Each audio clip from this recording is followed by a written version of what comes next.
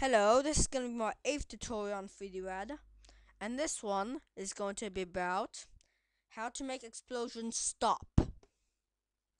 So, to start with, add a timer, an event timer, this one. Okay, then double click it, and make the parameters and time 10,000 and 10,000 for both. And make sure the startup time range in seconds is 0, 0, and etc. And make sure that the working at start is unticked, like this. Now, add a value print,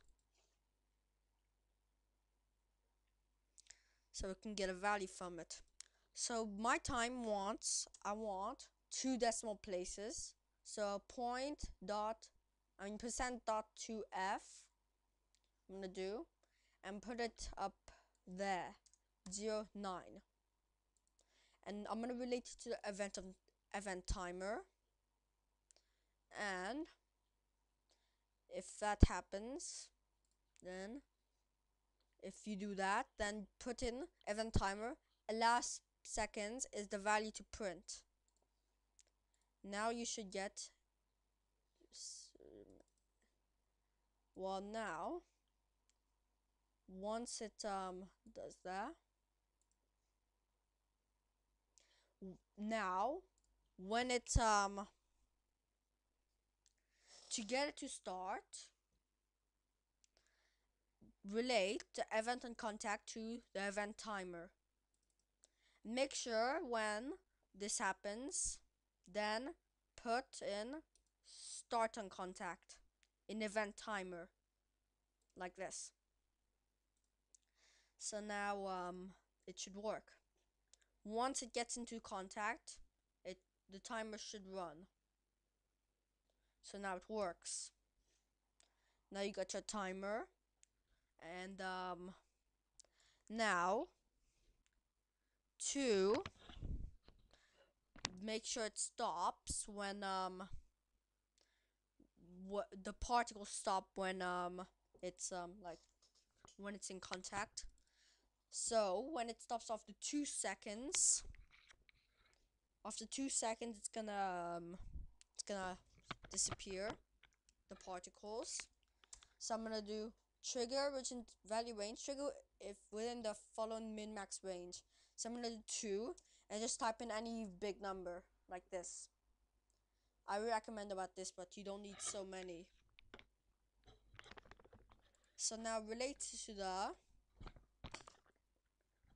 value print and the particles. So then you can get value print. So displayed value is going to be monitored. So that means that the value that's going to say is going to be monitored with this range. And the particles will have to stop hide when this condition, in this condition. And then the event timer is going to have to be stopped. So now we can try it out. So now after 2 seconds, the particles are going to disappear. But then they're going to be up here again, which is a problem. So to prevent that, then add a value print,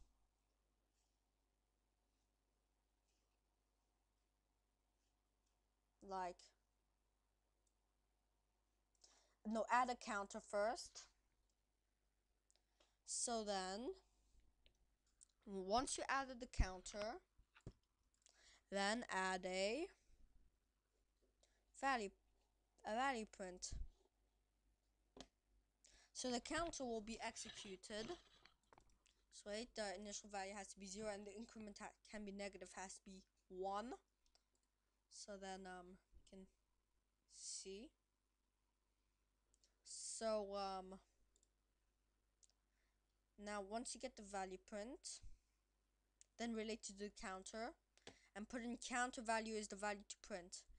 And on the event on contact, relate to the counter and put in start on contact.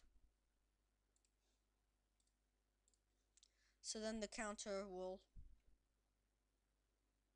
execute once it hits the ground. So it's gonna calculate how many times you hit the ground. So now once you've got that, add a event on value. So once you get one time in contact, then the particles should be hidden.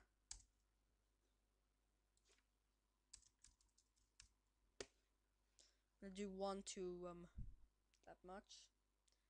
Particles should be hidden. No, wait, just put in 1.00001 like this. So you make sure it stops.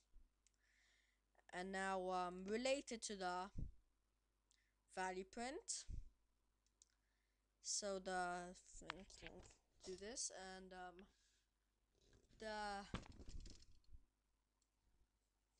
just wait a minute. Just check what I put in.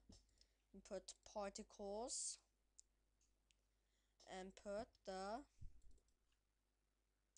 event timer. No, I do not need the event timer on this one. So now the value print will be monitored and the particles will be hidden once it gets past that range. So now I can try it out just one more time. Well, I think it thought that hit twice. If that happens, then do 2.00001. So now it should be okay. Just once I just have to try it. Okay, so it hit once, and the next time it doesn't. So now it's like stops like this. And now just to make the game more comfortable, then make the value print untick visible at start and make the other one like that also. So now you have no things like that. So it's only gonna explode once theoretically, and then it should well, obviously there was obviously a malfunction. But anyway, the first time has worked. So that should be it. Just wait, I'm gonna just try it again, just in case it doesn't work. Just one more time. So I got 2 detections, and the third one should not. Now if I try it again, then it should work. So I'm gonna try it just one more time. And if it doesn't work, then just do not do visible at start. Then just take visible at start and just put it in a text screen location where you cannot see it, like 0 and 100, that you will not be able to see. So now you can just do it peacefully, and if that problem occurs.